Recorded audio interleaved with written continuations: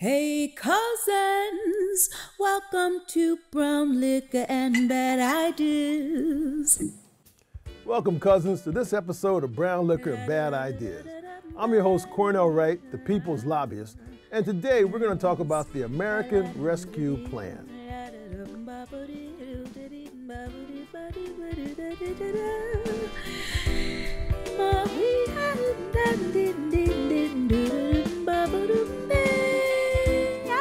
Now, cousin, a couple of weeks ago, Congress voted for the American Rescue Plan, a $1.9 trillion plan in order to infuse, give, inject, whatever words you want to use, money into the economy for the benefit of cousins. And when I say benefit of the cousins, if you remember last year about this time, there was another stimulus package that came in about $1.9 trillion as well. And that one, in my opinion, if you go back and look at it, I think you'll agree with me, had a lot of money associated with that going toward businesses. Yes, I understand that cousins did get some checks, like $1,400 or whatever, as I recall, maybe off on the number. And there was some extension to unemployment, yeah. But guess what, cousins? That money and that program ran out in the middle of last year, right? And so if I understand, and check me on this to make sure I'm right, there was a Democratic House of Representatives, there was a Senate-dominated Senate, okay, by Republicans. The House of Representatives presented a new bill to the Senate in order to help cousins get through the end of 2020, and what happened? Nothing. It happened multiple times, going back and forth. Here was a plan, here was a bill. And in fact, if I recall, and you helped me check out the numbers, the Democratic plan coming from the House of Representatives had like $1,000+ going to everybody. The Senate said, oh, it ought to be $300. Okay? So all of a sudden we have an election in November, okay, in which the Democrats and President Joe Biden are now the president. In the Congress, it's very close in regards to the Senate. It's almost equal, 50-50. And the House of Representatives is a small margin, right?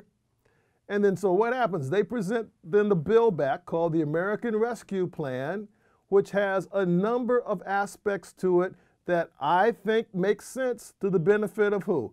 Cousins here in the United States of America.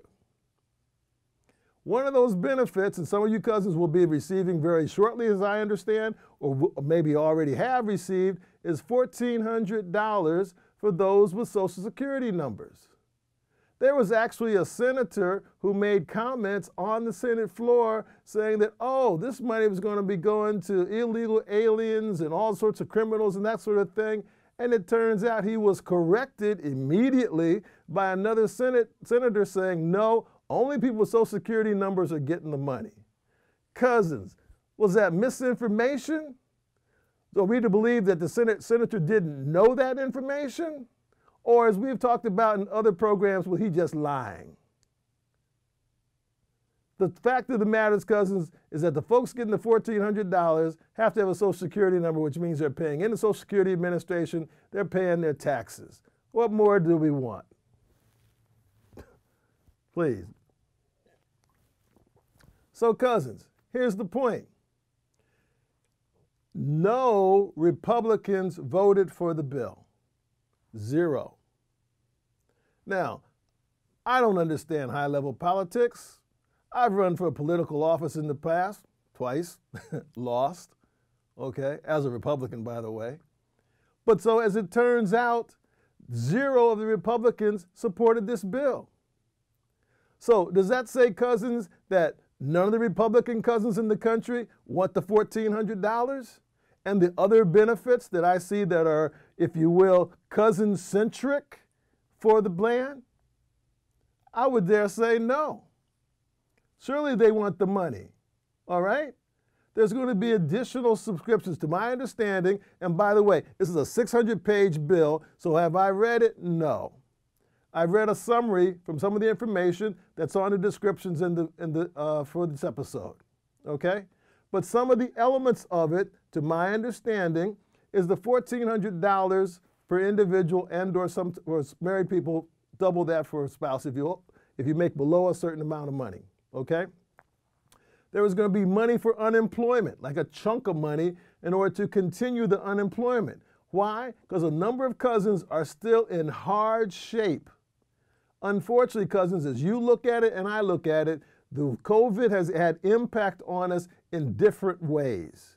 If you were able to have a job, that your job allowed you to be able to work at home online, then you're probably doing okay. If you had a chunk of money in the stock market and it went down last March about this same time last year, but guess what? It recovered almost a 30%, that's 30% increase over the course of the year, you're okay. If you were in one of those jobs in which, hey, cousins, we needed all those good cousins doing all those, what they call it, required or necessary skilled positions, okay, who may or may not have gotten increases, and all the cousins who lost their jobs in the hotels, in transportation, in restaurant, all those areas that we refer to as service. Why, cousins? Because we're a service economy. They need help with unemployment all across the country. This is not a red state, blue state. It's not a Republican. It's not a Democrat. All the cousins need the help from the unemployment.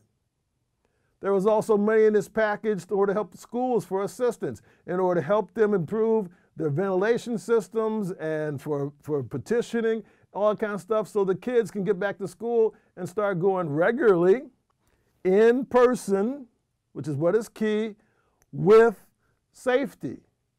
Now, this could have been done before, but it wasn't. You tell me why. I don't know the answer, but there is one out there, isn't there? There's also going to be Paycheck Protection Program, which was highly successful in 2020 in order to help businesses keep some of their employees on the staff, i.e. the government helping businesses to maintain and keep the staff that they have. And from what I understand, all those Paycheck Protection Programs last year, even though they were distributed not quite as smoothly as everybody might have liked, but they're being given grants so people don't have to pay them back. That's my understanding. Renters are getting some help, which helps who? Landlords, okay? Especially the small landlords and even some of the larger landlords. There's going to be home energy and water support. Notice the theme here, cousins? All these elements are helping the people, us, the U.S. The Affordable Care Act, remember that? It's getting some money injected to it. So think about this, cousins. As a result of COVID-19, we know that there are cousins who are having, even though they may have recovered from having the disease, they're getting long-term implications and physical implications or harm based upon the COVID-19 bud.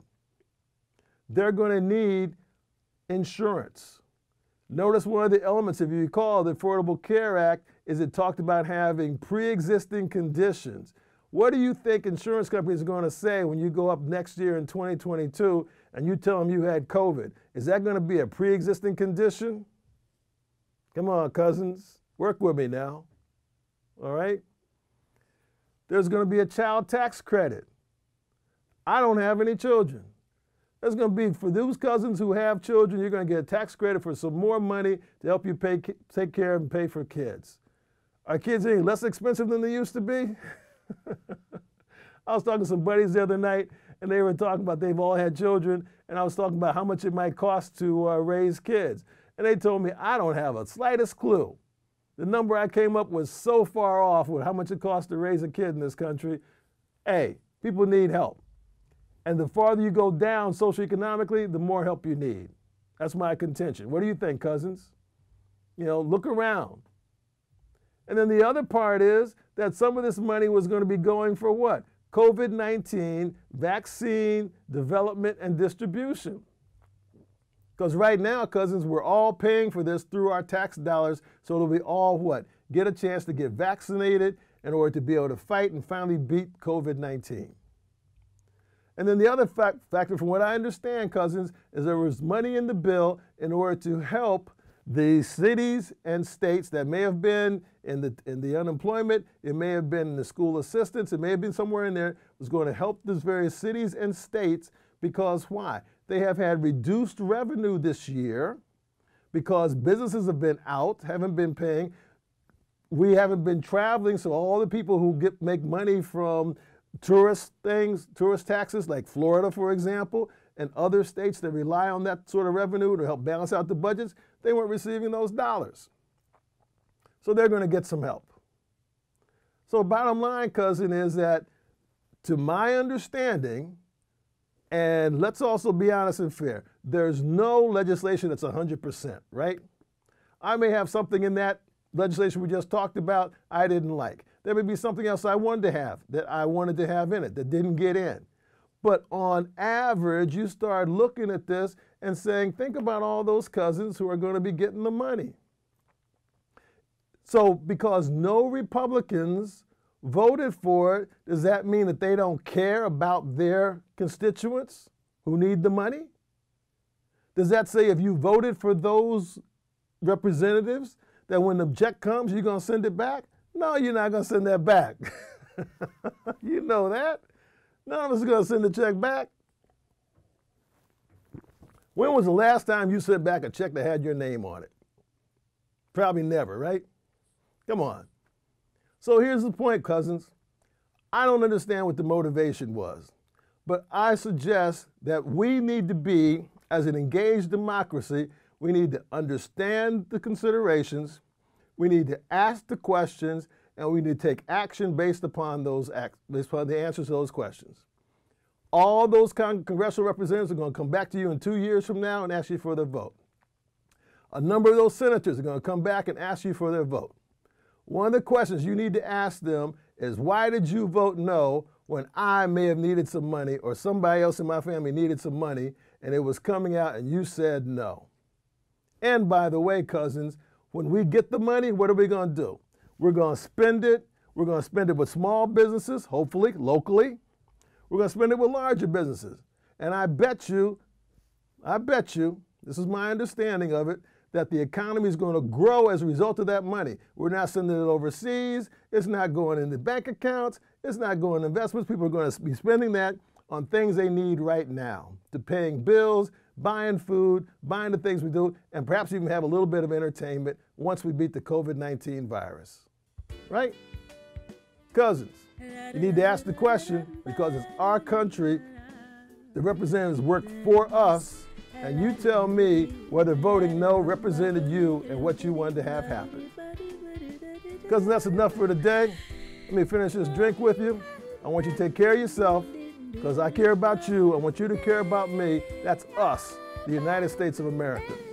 Wear your mask, get the vaccine. We'll see you next week on Brown Liquor and Bad Ideas. We are the people. We are the people.